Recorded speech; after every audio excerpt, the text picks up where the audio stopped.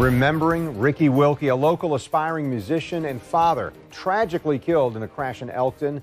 Tonight, how his family is coping with their loss.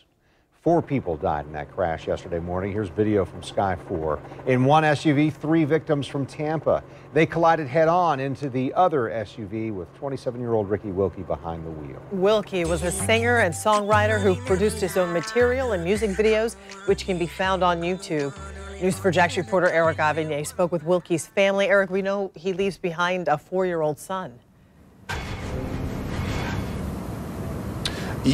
Yes, he does. And when I spoke to family members, they tell me that yesterday morning he was on his way to begin training for a new job in St. Johns County when his life was cut short by a head-on collision with another vehicle.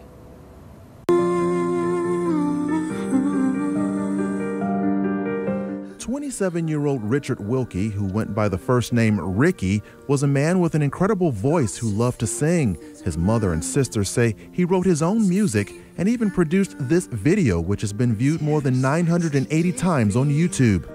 We stand apart while they kill. Ricky had the voice of an angel. He could hit any note.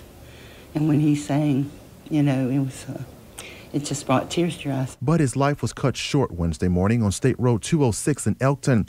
While driving to a new job, his SUV, which was traveling eastbound, collided head-on into another SUV traveling westbound. Investigators say the crash happened as he was attempting to pass another vehicle. It was very shocking, the news. You know, I was really close to him. You know, he was my baby brother.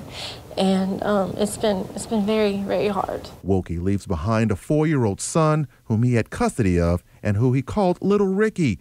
Now the family is doing its best to make sure the child has all the support he needs to deal with his father's death. He said Daddy's dead.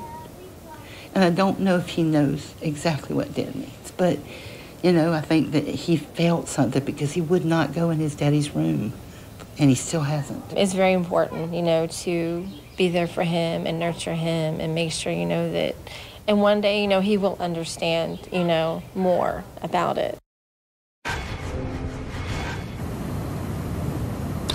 Now, his family says they are awaiting the release of his body from the medical examiner's office so they can have him cremated. Reporting live, Eric Avigné, Channel 4, the local station.